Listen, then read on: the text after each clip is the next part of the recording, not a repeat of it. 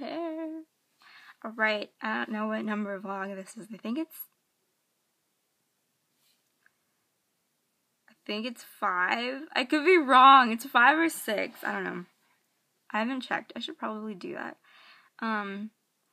So what's happening in my life? Well, I don't know if you can tell, but I'm changing my bangs again. I do this like all the time just because I can. And I'm wearing, can you see him? Michael Jackson on my chest. That's the best thing in the world. I don't know. There's not like a lot to say. Oh, well, Mom's been not feeling good. Not feeling good. It turns out that she has benign positional vertigo, and she's to go to like therapy for it because she's got like weird stuff in her ear, and she's all unbalanced and like woo. But that's good. I'm glad it wasn't serious, and God took care of her. She'll be okay. Well, I'm still writing a zombie epic. If any of you guys want to know or read it or be in it, let me know, because it's all I do. Oh, and I'm like going to the hospital next week to get an endoscopy. If you don't know what that is, it's when they take a camera that is in the form of a tube and they put it up your butt and down your throat. Well, I'm getting down your throat too. I don't know which one's specifically endoscopy, but that's just what they said, so I'm like, I'll go with it. So I get that to happen to me. It'll be great. I'm like really scared because like I really have a problem with anesthesia, like a fear of anesthesia, I guess, like because the last time that I went under was when I had surgery, and all I remember, if you guys have ever had surgery or gone under, like maybe you'll get what I'm saying, is like it feels like dying, but you're not dying. Like you lose your consciousness and like everything echoes and stuff, and like you just slowly slip away in the blackness. That's the worst part for me. I mean, I'm okay recovering afterwards, but a lot of, like, my psychiatrist for the longest time thought that the experience I had with anesthesia was not good, and, like, it definitely helped contribute, she said, to, like, all the problems that I've got, and I'm like, oh, okay. Because it was just really, really scary for me, and I'm really, really scared to do that again, so if you guys have ever had any of that happen, tell me so I can be prepared. I mean, I love Phoenix Children's Hospital, like, a lot. I used to hate it. Isn't that insane? Like, because that's where I had surgery. I used to be like, that's the place where I died. Because I think of my surgery as a very prominent marker in between who I used to be and who I am now. You know, I definitely don't think I'm the same person that I was before I had surgery at all. That person died. And when I woke up from surgery, I was a completely different person. And which is good and bad because, you know, you lose a lot, but there's also room to get better. And I think that's what happened after I had surgery, is that I kind of I started realizing that I have to put things into perspective, and it really helped me eliminate a lot of things from my life that I know now didn't need to be there. And it helped me just kind of fall in love more with God, because obviously you're dependent on Him, you know, because you're like, I can't make it through this day without you, and it's still like that, you know. I can say honestly that after I got sick and after I tried to take my life, you know, He's the only reason that I'm still here, you know. He won't let go of me no matter how bad I want to let go. He's like, nope, that's not what I have planned for you, Celeste, so that's not gonna happen.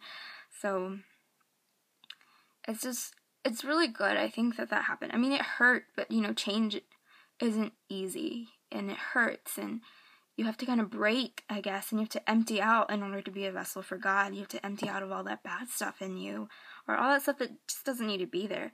And I can think, like, of very, very specific situations in my life and circumstances that were eliminated right after I had surgery, because it kind of just falls into perspective, and it's really good. It was a good experience. I mean, it was also a very scary experience because, again, I lost a lot. I lost, you know, a whole family, like that were not whole anymore. That's gone. And definitely a lot of health and a lot of time. But I'm still here, you know. Regardless of my feelings on that, I know I'm here because there's something that I need to do, and I know what it is. I'm never going to forget it. And until I do that, you know, it's going to be like irony, like, as soon as I finish doing that, I'm going to slip on a banana peel and, like, die. That would suck. That'd be, like, a bad way to die. An embarrassing way to die. Unless you know anybody who's been killed that way, I'm really sorry. I didn't mean to offend you.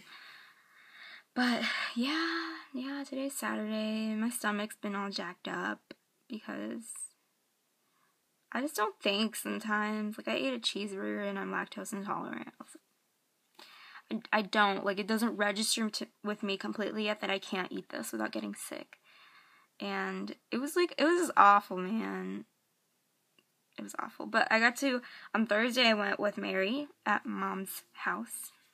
Not Mom's house, but Mom's house. One word with the Jaguar in it. And we got to count. Well, I counted nickels and she counted pennies. And it's because for the register, like, they collect all the change and then count it. And what was I gonna say? I make weird faces. I apologize. I'm like, okay, I'm gonna stop.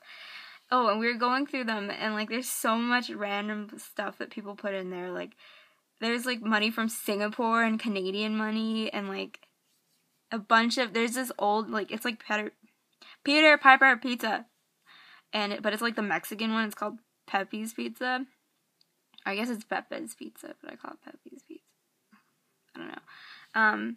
And it's gone now, but it used to be, like, all the rage back in the 90s and early 2000s.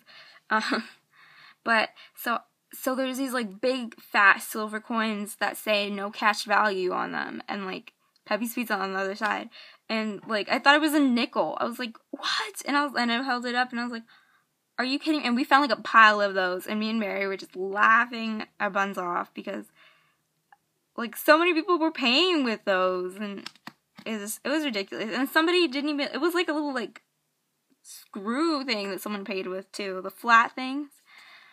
It was just hilarious because you look at it and you're like, it says no cash value on. I was like, Mary, we should tape this to the window and write a sign. You can't pay with these, especially since it doesn't exist anymore. It's, like, useless. If it still existed, then it's like, yeah, bring it in. But oh, people. I mean, that's the great thing when you work with other people, like in the shop like that, and you see all these different people come in and out, and it's fun.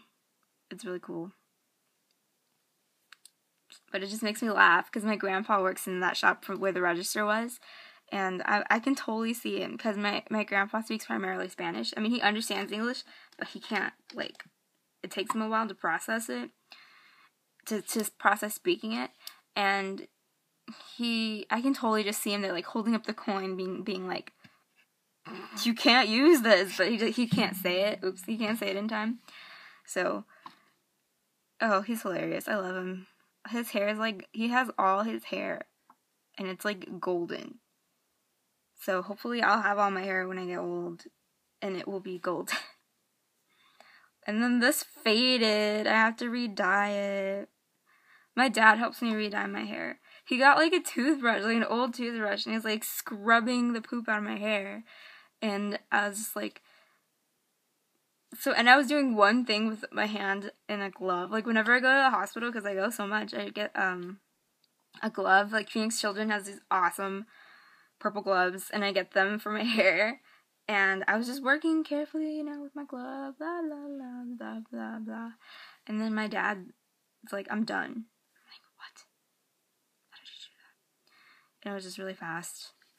And I'm just like, whatever, you can do my whole hair next time, because I'm obviously way too slow. And that's it for my life, I think.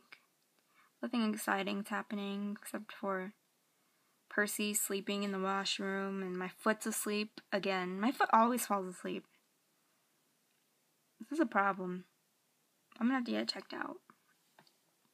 I like my butt. Ugh, again, if any of you guys have gotten a tube up your butt, please tell me, because I need to know how it feels. I'm really scared. Yes. Okay. So, goodbye, and I wish you good things, and I send you good vibes and good thoughts and prayers and love. I'm gonna start saying it like that. And I'm gonna go, and I'm not sure what I'm gonna do. I'm probably gonna poke Percy until he wakes up. But that's all. Okay.